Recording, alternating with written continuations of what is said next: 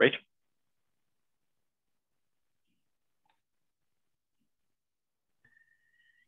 Okay, good evening and welcome everyone. And thank you so much for attending this virtual Public Information Center, or what we call a PIC, for the Mulock Drive Multi-Use Pathway, or what we call an MUP acronyms. My name is Rachel Prudhomme, and I'm the Director of Engineering Services here at the Town of Newmarket. And at this time, I'd like to acknowledge the presence of a few of our council members who are with us at this meeting. So I see that Mayor John Taylor is with us, and so is Ward 6 Councillor Kelly Broom, and the MUP does pass through her ward. So thank you, Councillor Broom, for being here today. On the presentation panel this evening, on behalf of the Town of Newmarket, are myself and Mark Krzyzanowski, who is the Manager of Transportation Services for the town, and he is also in charge of the active transportation portfolio. Our consultant on this project, WSP, won this assignment after a competitive public procurement process, which involved receiving proposals from various consultants.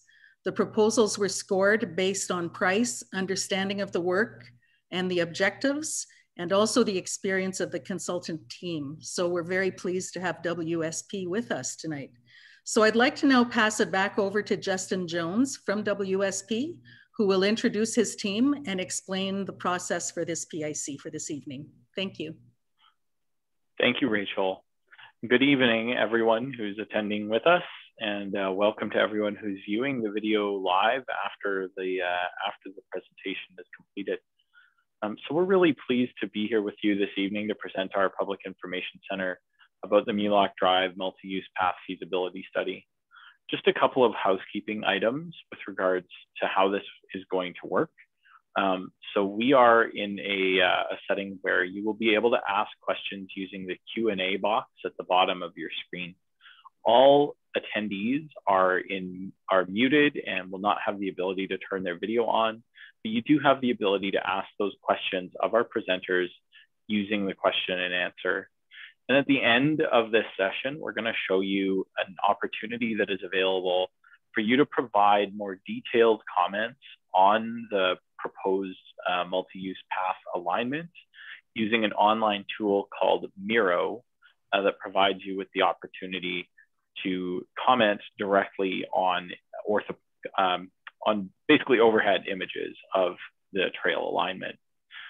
So with that, I will turn it over to our project principal, Dave McLaughlin, who's going to lead you through an overview of the work to date and some of the proposed recommendations.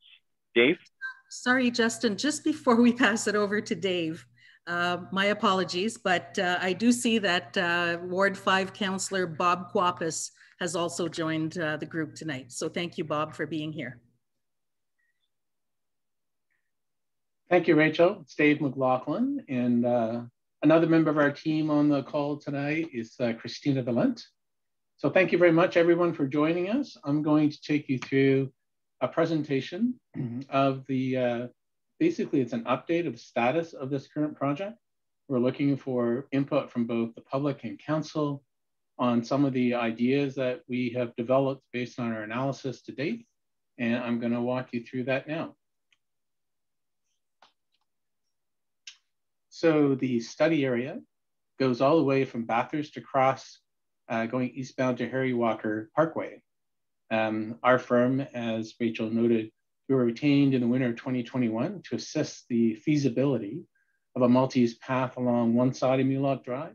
So this is not yet a detailed design study, it's a feasibility study, but we are going to take it to a functional design level to help town staff make a final determination on costs and to think about scheduling and moving forward and making a decision. It's a 6.3 kilometer section, so it goes right across the municipality.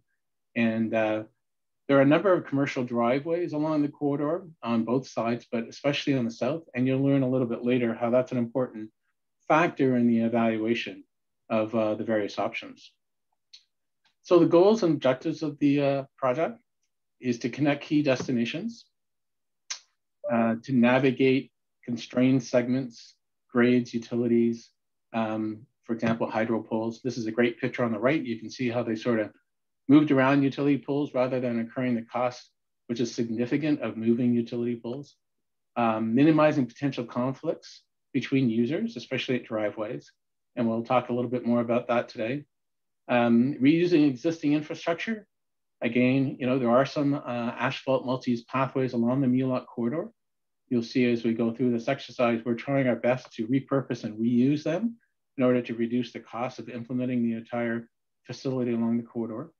To think about and accommodate future development as it occurs along the corridor, of course, is important. Things change over time, and we want to make sure that we take that into account. And also to accommodate intersection treatments, there are new design guidelines in Ontario and at York Region that provide guidance on better use of pavement markings and signage and use of color to better allow users, all users of the roadway, to understand what's happening at crossings. And we'll talk and show you some of those ideas today. So some of the design considerations, and this is looking now a little bit towards Bathurst at Sawmill Valley Creek. And you see the John Smith Trail coming up from the valley below. Some of the considerations include connectivity to the Mulock farm site. We're going to show you that in a moment. Connectivity to existing trails. Grade changes. It's important to try to come up with a design solution.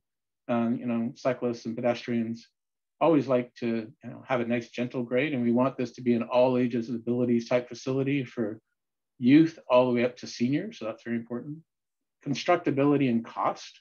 Again, consideration if we can repurpose existing infrastructure, that makes the most efficient use of tax dollars.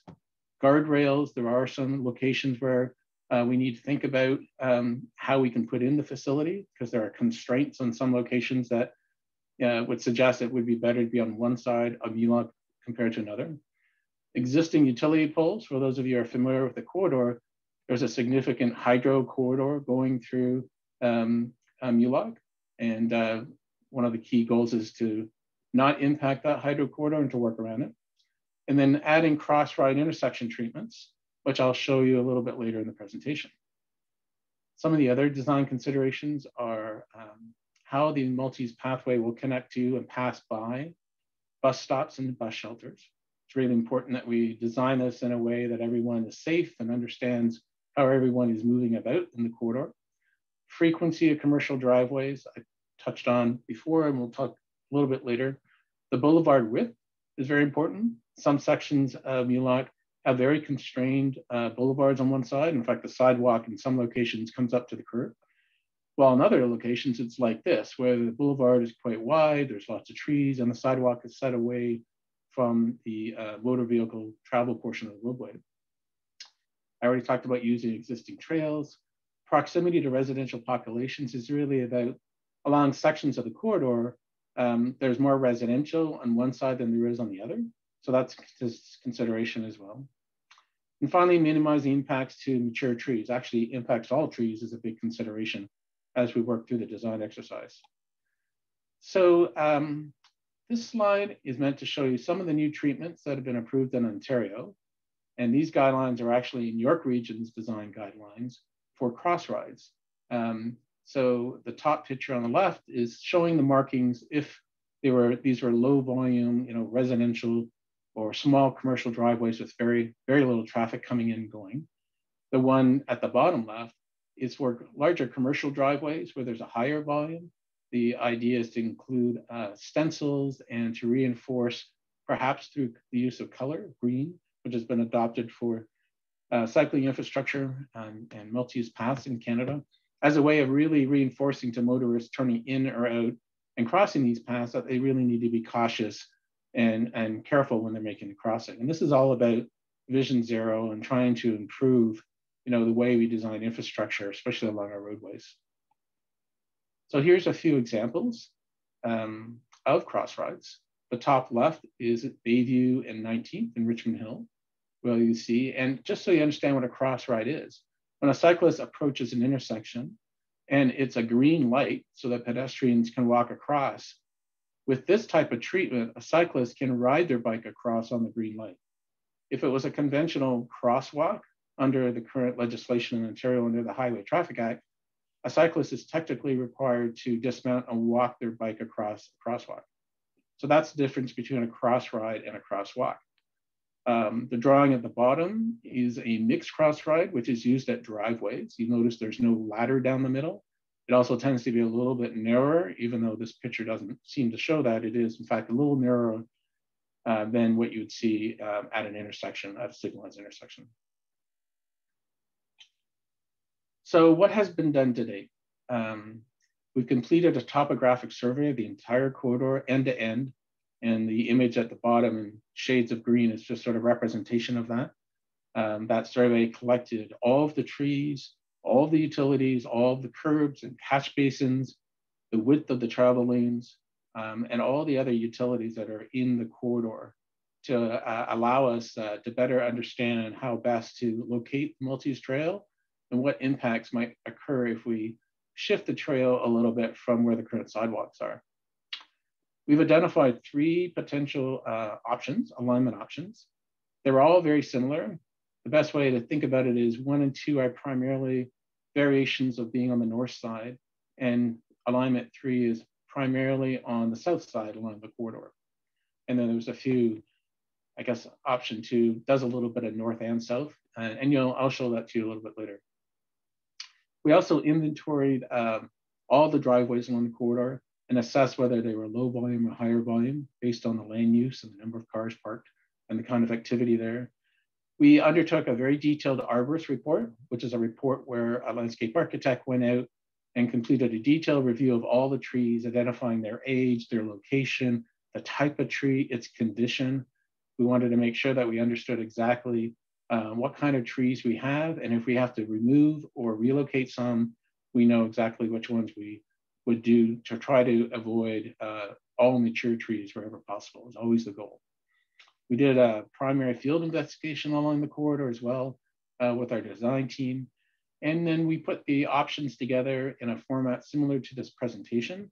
And we presented it to a committee of the whole, town council on May 25th. And they had the opportunity to review some of the preliminary information. So I'm going to walk you through the corridor a little bit in the next few slides.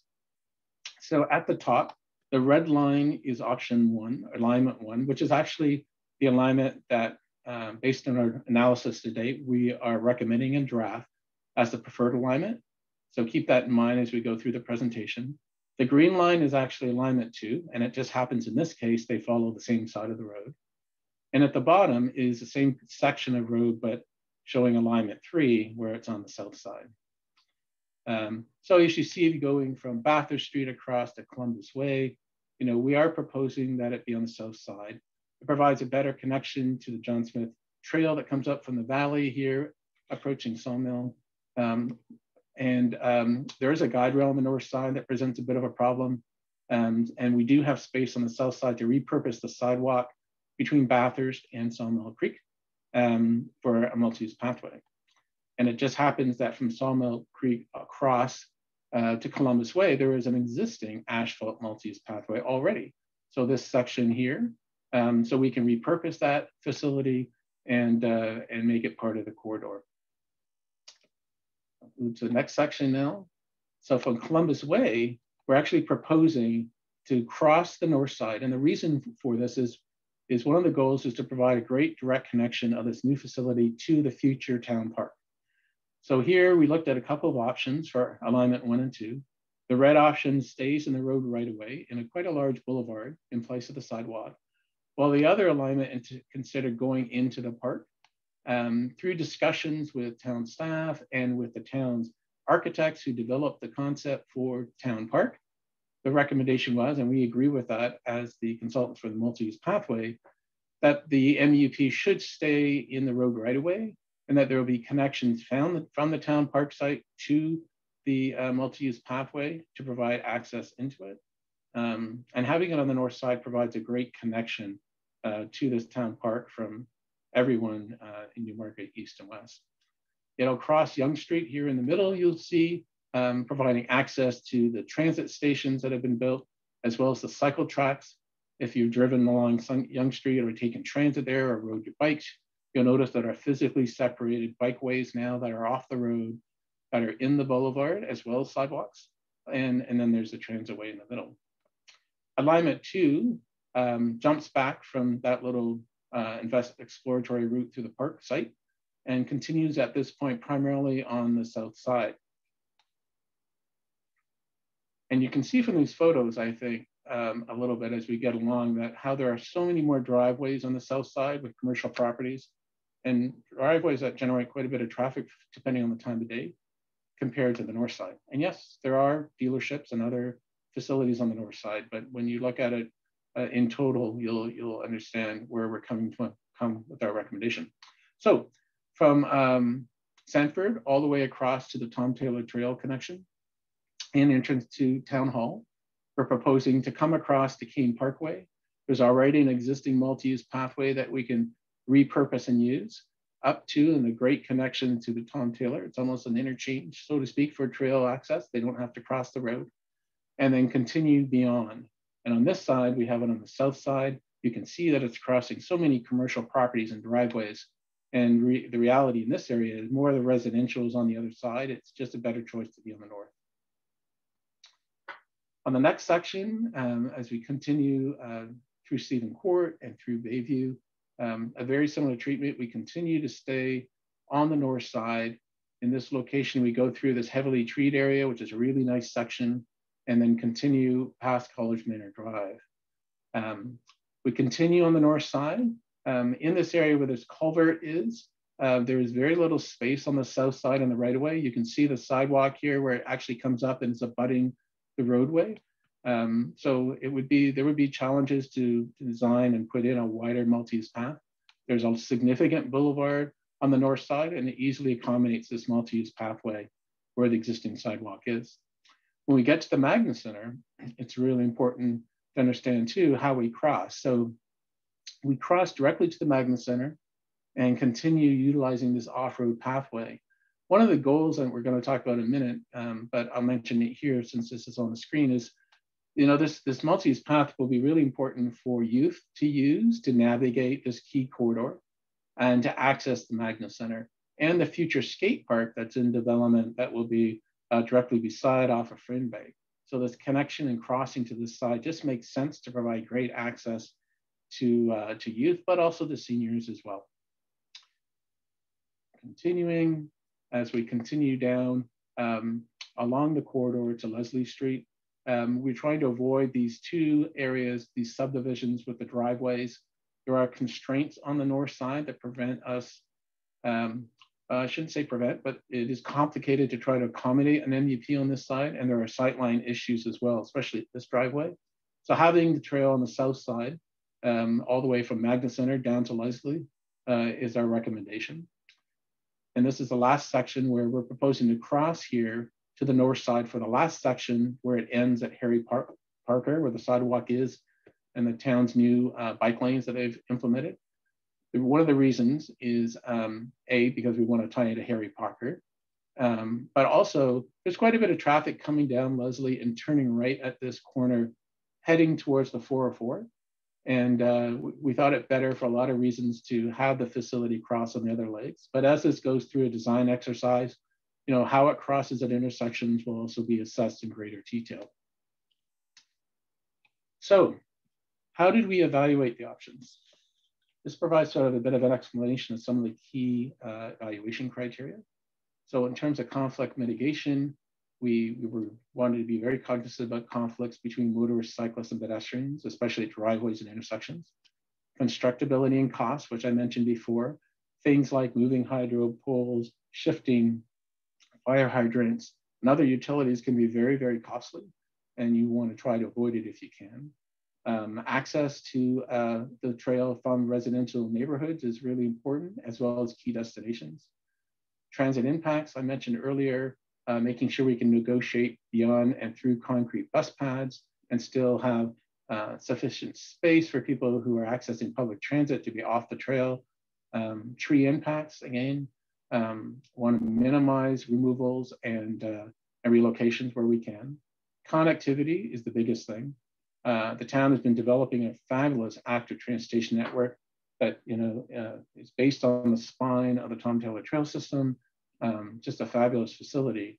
And connectivity to that and other key destinations along the corridor are really important. And I mentioned this very important component of providing access to youth and seniors is something that also influences the decision of where we put the trail and the design of the trail as well. I mentioned driveway frequency before, and the last one is a common one used for analysis. But in this case, it doesn't really side with one north side or south side because it's pretty consistent along the corridor, which is intersection frequency. So the results of the analysis, the draft analysis, is this table. So the red color, which was the recommended option to date in draft, option 1 was ranked first, followed by option 2 and 3 below, which is the results of our analysis. And you will all have the opportunity to download this presentation from the website later on. It's posted now there on the website. We'll provide you a link later if you want to digest this a little bit. So I want to also talk a little bit about the arborist review, which is the tree impact review. So every single tree, so every number you see here represents a tree. Every single tree along the corridor, end to end in the right of way, was assessed and identified. And it is a great value add for the town, for them to be using in the future to understand the kind of trees they have, their condition, and how old they are. So the arborist and landscape architect made the assumption that our trail will probably be 3 meters wide, but we assumed a 3.6 meter clear zone down the center of the existing sidewalks on both sides to do this analysis in order to give us an idea how many trees might be impacted, how many might have to be removed. But as you can see in the point in bold here, the intention is to maintain, if not exceed, the number of trees. So we have to relocate some of the younger trees. That can be done. And if some have to be removed, then new ones will have to be planted. But the goal will be, there will still be the same number of trees and hopefully more. So how many trees are being impacted? Option 1, there are about 89 that could need to be either removed or relocated. We might be able to reduce that number by shifting the alignment of the multi-use trail a little bit to avoid more trees. And there's about 123 that are in the impact zone but won't have to be removed. But they'll have to be monitored over time to see how they're doing because they'll be a little closer to the facility than typically is preferred. In option 2, there are more trees that will have to be removed or relocated than option 1. And again, more that will be impacted and have to be monitored. Now, option 3, if you were only looking at tree impacts, looks like it's the best because it only has 67 that would be impacted and 67 that might be removed and 89 that might be impacted. The reality is there's far, far fewer trees on the south side than there are on the north side. So that's really the reason why that number is lower. Okay, so we have an interesting now part of the presentation that we're going to show you, which is an aerial video that shows you the entire corridor. I'm going to bring it up and it'll take a second, so bear with me.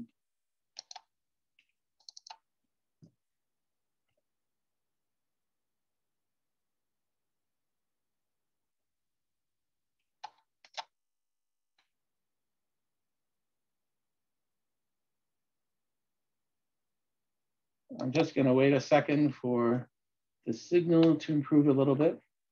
So we're going to fly through Mulock, starting at Bathurst Street, going east to Harry Walker. And I'm going to pause at a few points to just provide you with a bit of input. Now, this is the draft preferred alignment, which is the red line that we talked about earlier, because showing the other colors would make it a little more confusing. So I'm going to start now and walk you through it. So give me a second.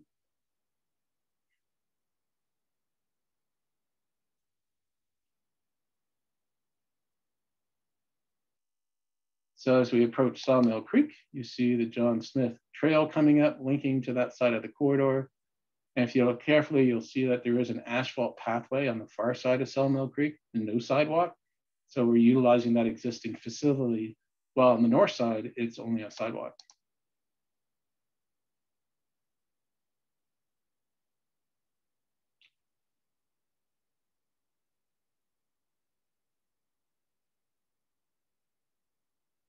Now at Columbus Way, we make a turn.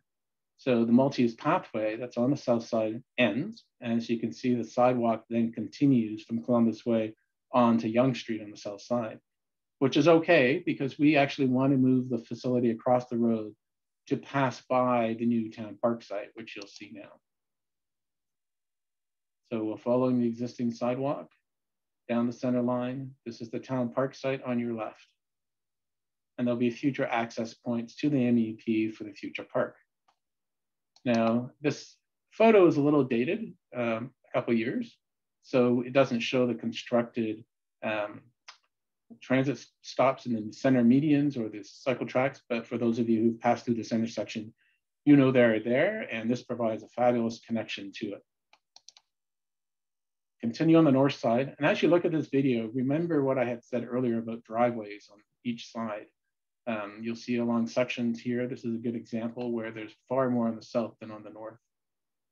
So we continue along this corridor, coming up to College Manor, Kane Parkway, sorry. Now at Kane Parkway, there is a section of a multi-use pathway on the south side that we can repurpose and use. It might need to be, and likely will need to be improved as part of this project, but the corridor width is there for, and we just need to modify it slightly. So we continue towards the Tom Taylor Trail System. We are here right now. And again, this operates almost like an interchange for those of you who use the trail system. I hope many of you do. Going underneath the road avoids any need to cross it at the surface. You can come up and access the trail system here. And if you're coming along here and you want to go the other direction, you would simply come down, go underneath the road and come back up and continue southbound. It also provides a direct access to Town Hall, which is the next driveway you'll see in a moment as we continue on our way, which is right here. We'll cross the rail corridor with some enhanced signage and improvements, continuing on the north side past Stephen Court. Again, busier driveways on the south side. Cross Bayview through this heavily treed area is our design choice currently. Continuing along the north side to College Manor. Again, we continue on the north side. Now, this is a good location where if you see on the south side, the existing sidewalk is very close to the curb of the roadway. And there's a guide rail here and a water course that goes below. While on the north side, there's significant space and it's far easier and more cost efficient to implement the facility on this side. We'll continue on. Again, more residential on the north side than on the south. And now we approach the Magna Center, where we are changing direction and crossing the road again. So we'll be proposed through cross rides I showed you earlier, one across here and one across here. And by the way, at all signalized intersections where we cross the road, we're proposing cross rides. The future skate park will be down this side of Fernbank. So youth and everyone will be able to cross, access the Magna Center, access the future skate park. We're also proposing to utilize this existing multi-use path with some modifications on the south side and continue all the way down to Leslie Street on the south side. And I'm just going to advance it a little bit. You'll see on the left side, there's two driveways, the one for the mall and the one for the school. And this road is on a grade coming down in this direction. There's a lot of reasons why we would like to discourage people, especially people on bikes, going past those busy driveways because cars tend to be going in and out at a little bit faster than usual because of the grade issue. So it's another reason from a safety perspective that having it on the other side of the road provides a better choice for us.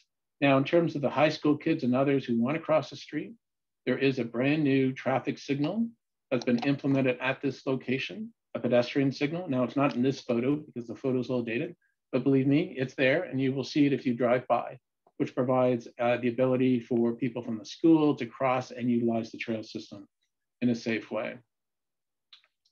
We'll continue down the corridor. We're nearing the end. There are those driveways on the left I mentioned to you about where we have constraints. And at Leslie, we're both proposing to change again, partly because there's a significant volume of traffic turning right to go to the 404. And really, people on the trail, we're taking them to Harry Walker, and it's on the north side of the road anyways. So for us, we thought this would be a good location to make that change. We may have to shift the guide rail a little bit that exists here on the north side, but we're working on that. Right now, we think we can accommodate it. We may have to narrow the trail a little bit to do that or shift the guide rail, but that's something we'll figure out in the next design phase. And then we come up to Harry Walker, and that's the end of the video. So I'm now going to exit the video and switch back to the presentation. So bear with me for one moment. So I'm now going to pass over to Justin Jones, who's going to walk you through a really cool tool called Miro that will be up on the website, and you'll be able to access it for a number of weeks, where you can go in at your own time and leisure to provide comments and to see what other people are commenting about directly on the routes on these drawings. And then we'll be recording that information after that time and putting a summary together to provide to staff and to share with council. So over to you, Justin. I'll stop sharing, correct? Yeah, you can stop sharing, Dave. Thanks so much. So I do want to highlight that the link to the Miro tool will be on the project webpage, so you'll be able to find it. You don't have to worry about all the gobbledygook at the end of the link, but I'm just going to show you our Miro board, and I'll give you a quick demo of how this tool works. So there we are. So Miro is an interactive whiteboarding tool, and for the purposes of this particular project, you will be able to comment on any of the ortho images, the overhead images of the corridor that you would like. I'm just going to give you a quick demo of how to use the Miro tool for your comments. So there is a little description here in terms of how to use the comment function. So you see there's a find it. So you look for this little comment button on the left toolbar. This will be a lot easier when you're using it as a user rather than myself as an administrator, because none of these tools will be here. It'll just be the comment feature just up here.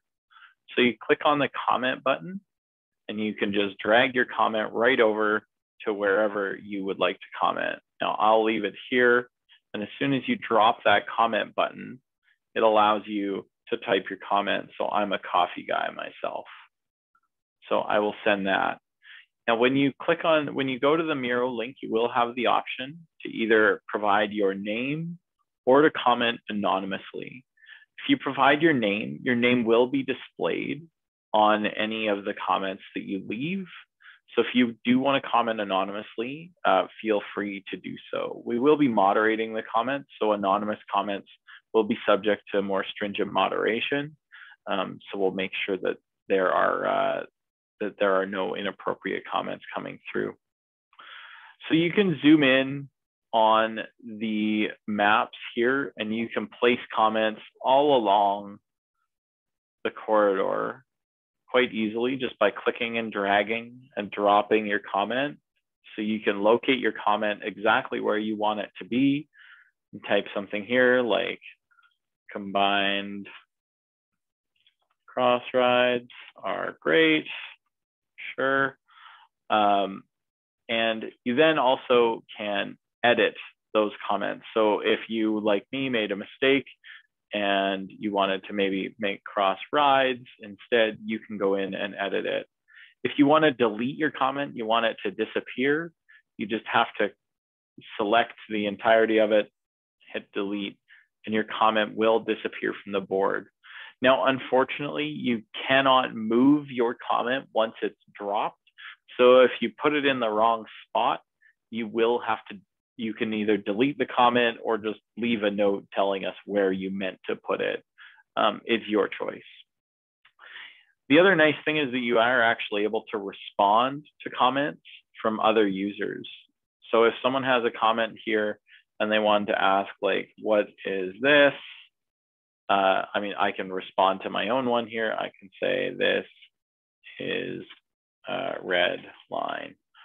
And then that comment goes added on. So you can respond. It can actually maintain a bit of a conversational tone through this tool where you can ask questions, and our project team will see those questions pop up, and we'll be able to answer those as we go through this process.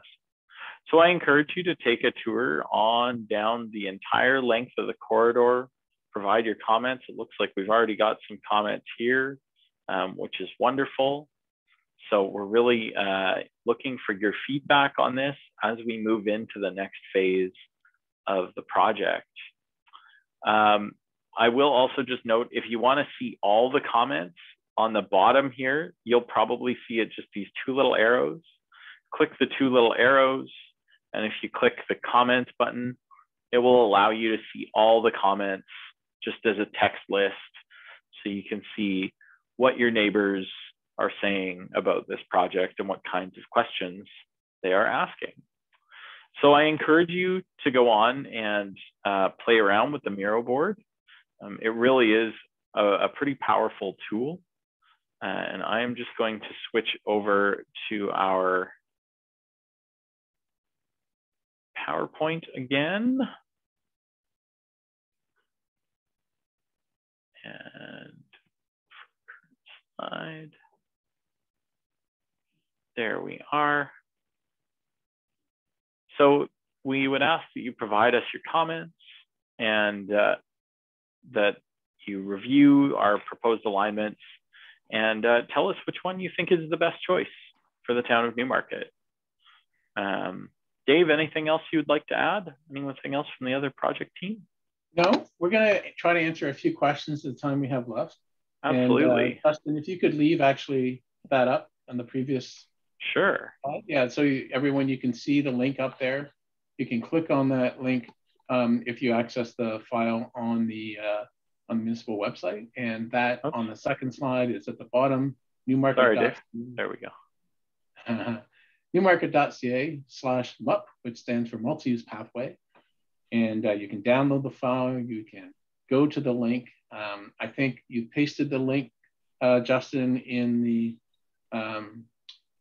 chat box question. So I can't put the link in the chat. Okay. So unless someone asks the question, so I kind of need one of our attendees to just ask a fake question, like, can you put the link in? And then I can put the link in. Great. Okay. Well, maybe someone will do that, and then you can all go in and just click on the link in that box, and it will take you to the tool. Now, the goal was not for you to use the tool during this open house meeting, but if you are able to access it and you want to, you're welcome to. The goal is over the next 2 weeks. Over the next 2 weeks, we would like you to, review the tool, review the PowerPoint slides. You're welcome to email questions to Mark or myself, which is on the next steps and contact info slide, and go to this tool and put in your comments. We'll be sharing and summarizing all these comments with council at a later date, and we'll be meeting with staff to look at all the comments, to see what your ideas are, and to understand how we might be able to modify or refine the design based on the ideas that come forward from the public. So it is really important that we engage you and that you share your ideas. And if you have specific questions that are not exactly related, we will try our best to answer those as well. They may not be today. It may be as part of the summary of this public open house that we will also post on the website in a week or so. Actually, it'll probably be after the closure of the online tools. It'll probably be closer to 3 weeks. But we'll make sure that we share through social media that the comment summary is there. And we'll also put a reminder out to everyone that we can through our connections in a week or so that the tool is still live and they have an opportunity to review it, and also an opportunity to download this PowerPoint presentation and review it. Mm-hmm. So back to you, Justin. Thanks, Dave. So if you go into the Q&A, you should be able to click on the response that I sent to Jill Tomsack Redmond's question. She said, what's the link? I put the link in there so you can click on that, and that will take you to the Miro board, anyone who's attending right now. So we do have a couple of other questions that have come in. And so I'm I'm wondering, do we have a question here about many of the intersections on Mulock have a large corner radii, which is associated with greater vehicle turning speeds. With the introduction of the multi-use path cross rides, will corner turning radii be reduced to improve pedestrian and cycling safety? So that's a really good question. I'll answer that first, and then Mark or anyone from the town would like to add. So when we go in and retrofit these intersections and put in cross rides, most of the time we're actually just widening the curb cut that you currently use to cross as a pedestrian where the crosswalk is. Sometimes there are other modifications. We might have to push a light pole, or we might have to move one of the traffic signal poles a little bit further back. If there's a center concrete island that there's a light pole on or traffic light on, we might have to push it back a little bit as well. In terms of redesigning the geometry of the intersection, that's not typically done as part of putting a crossing in for a multi-use pathway. It's usually done at the time when that intersection needs to be rehabilitated. But it is a regional road, and we can share that comment with regional staff so that there are improvements from time to time that are coming along Mulock, including some this year where they're doing intersection improvements. And the question about reducing the curb radii is an option. So what does that mean? By reducing the curb radii, you're actually forcing motorists who are turning to go a little bit slower to navigate. It's a little bit of a sharper turn. And the benefit of that is reducing speed. New design guidelines in Ontario are actually pointing to reducing these curb radii as we rebuild our roads and build new roads. They'll increasingly become tighter radii. So, and that's all about encouraging motorists to travel more slowly through an intersection, especially when they're making turns. So it's a really excellent question. Thank you for it. Can I add, Dave, also that we recently learned that York Region will be doing some work at some of the intersections along Mulock. So the intersection at Mulock and College Manor and the intersection at Mulock and Bayview will be under construction, but it's not really road construction. They are really just upgrading the traffic signals, the traffic signal lights.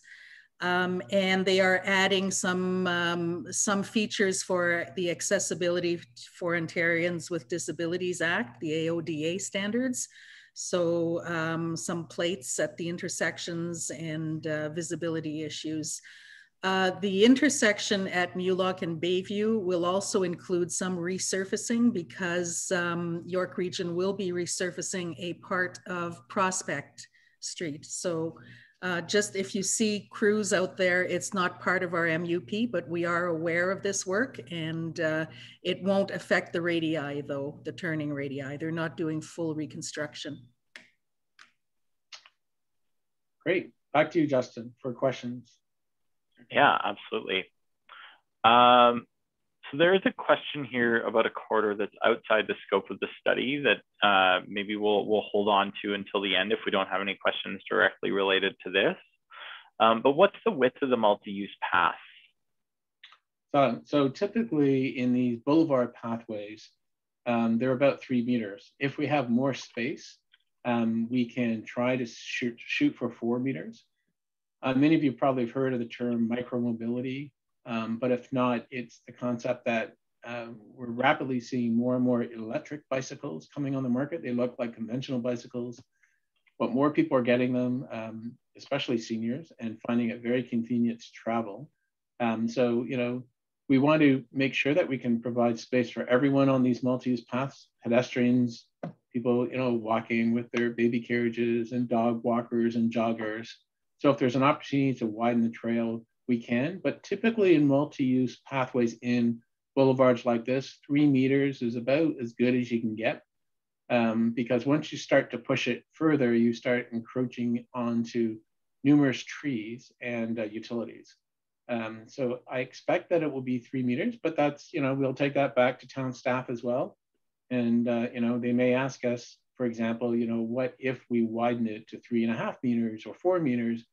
What would be the cost implications and the impact to trees? So that's a really great question to ask. Thank you. There's quite a few questions here about intersection treatments, Dave. So we'll kind of go through them Sure. What is the difference between a bike box and a cross ride? So a bike box is a storage space for a cyclist to park into. Often, if it's in front of a motorist, they can get up in front of a car at a light, and when the light changes, the cyclist is in front of the car and then proceeds through the bike facility. You can also have corner bike boxes where cyclists will travel through an intersection, and instead of turning left in the left turn motor vehicle lane, they'll go through the intersection and go into the queue box in the corner and wait for the light to change in the other direction, and then they'll proceed through. So it's like taking an L shape.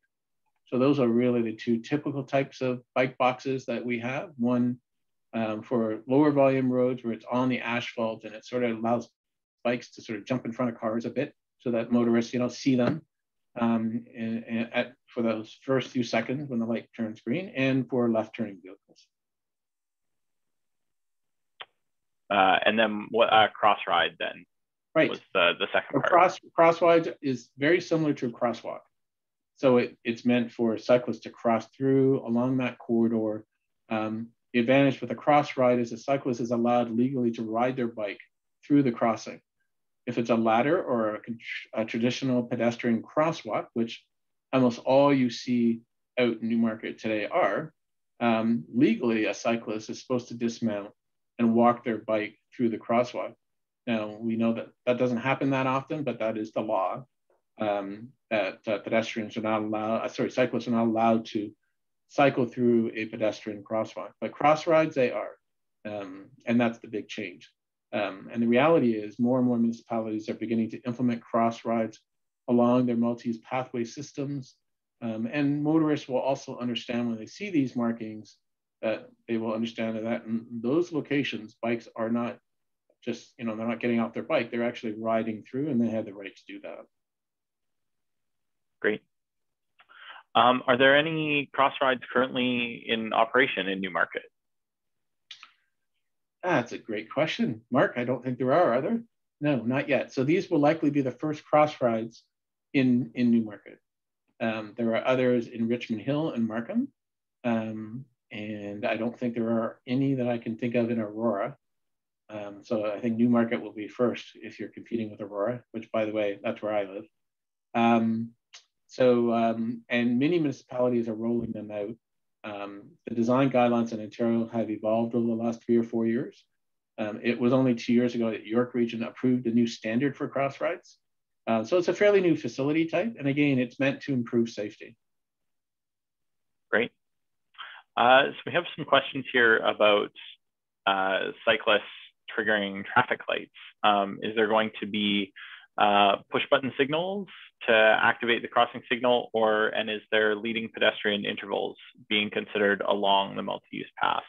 And for those that aren't familiar, because we're getting into a little bit of technical jargon, the buttons, the button activated signal is one where you push it to be able to cross to activate the signal, and leading pedestrian intervals are a relatively new signal phasing that gives people walking or people cycling a head start ahead of turning and moving motor vehicles.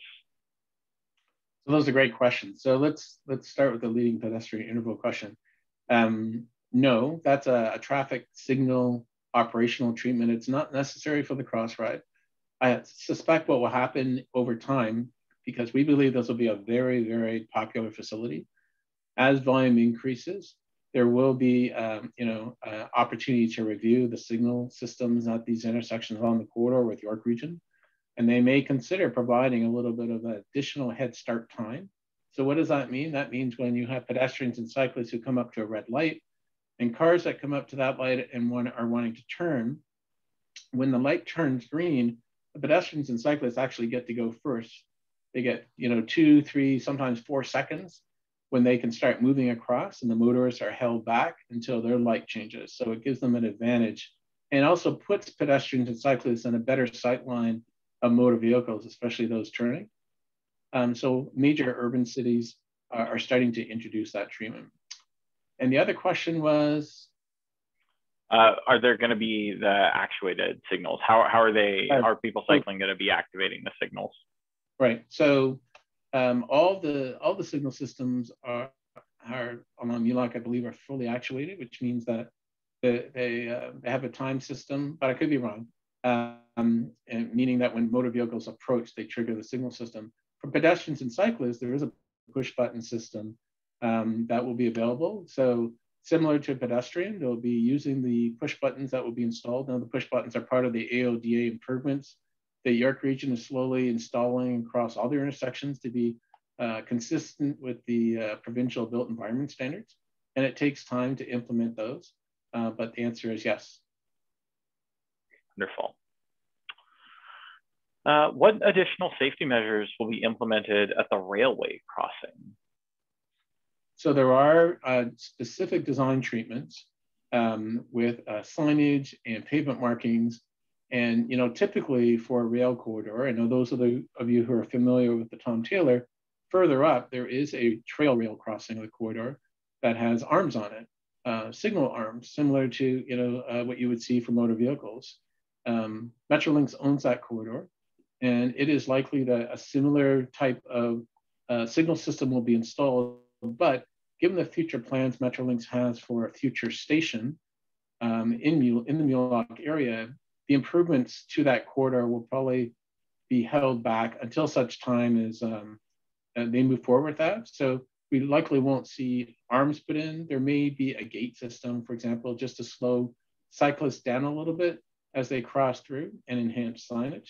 And that's consistent with Transport Canada's design guidelines for trail crossings and rail corridors. So we'll ensure that the design treatment that is being proposed is consistent with that. Great.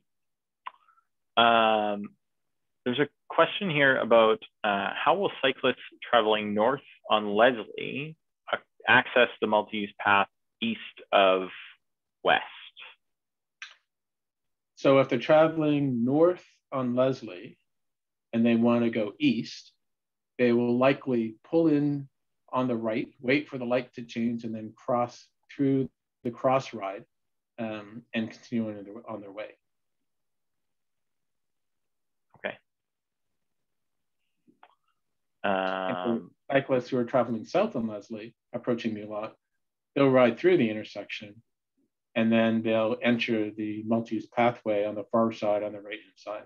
Or if they're destined towards the Magna Center, they'll pull off into that waiting area where pedestrians would be and cyclists at the trail and wait for the other light to change and then continue their trip going westbound. Great.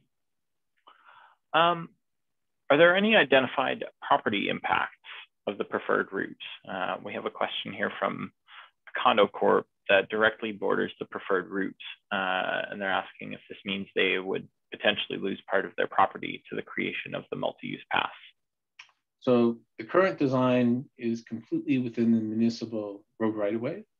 So we currently don't anticipate any property impacts in order to accommodate the facility.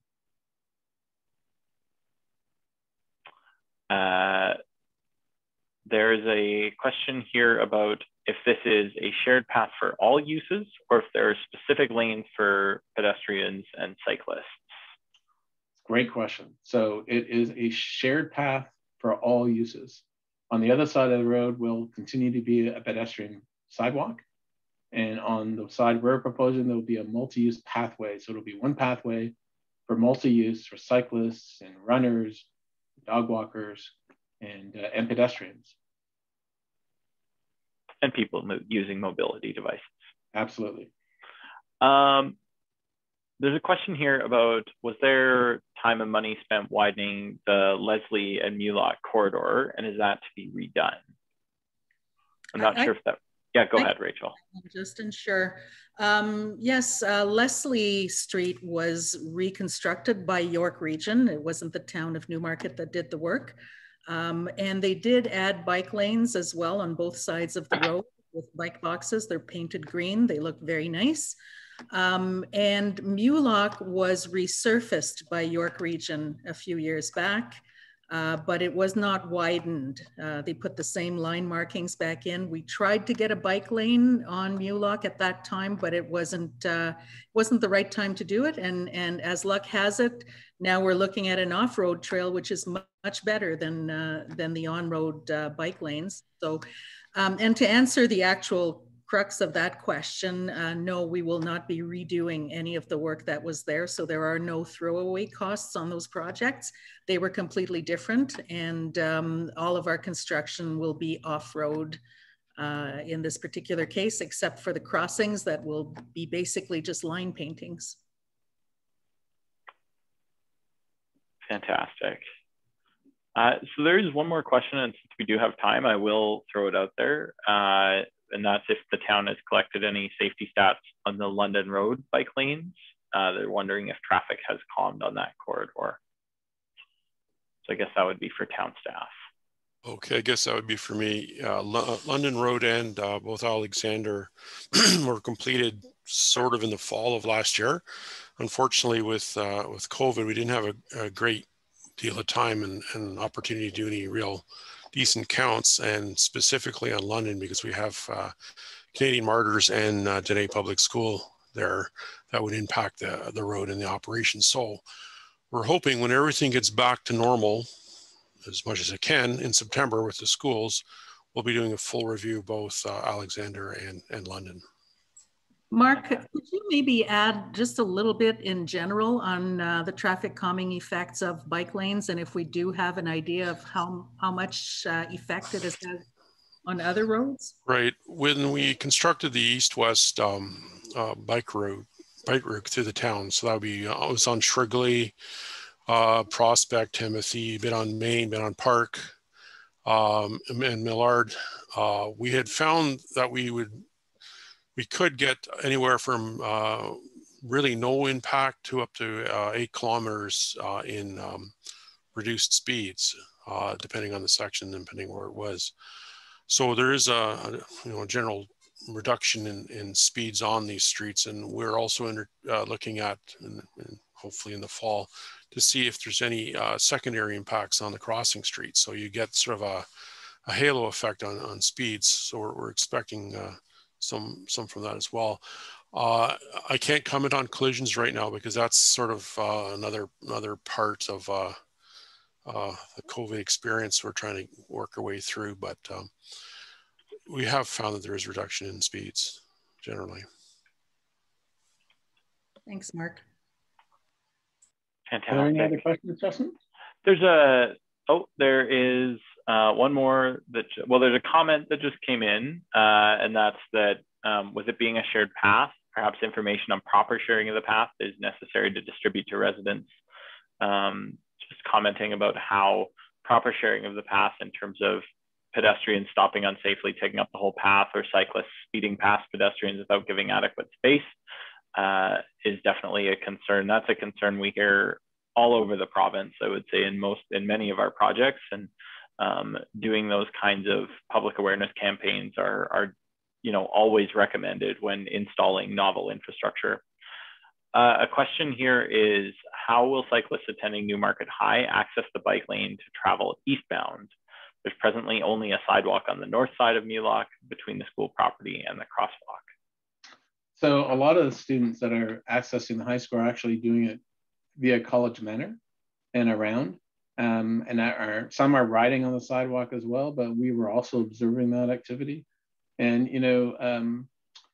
it's really tricky. Sidewalks are for pedestrians, except for really young kids when they don't have the cognitive abilities to cycle on the road. And most municipalities will permit them on sidewalks, not all.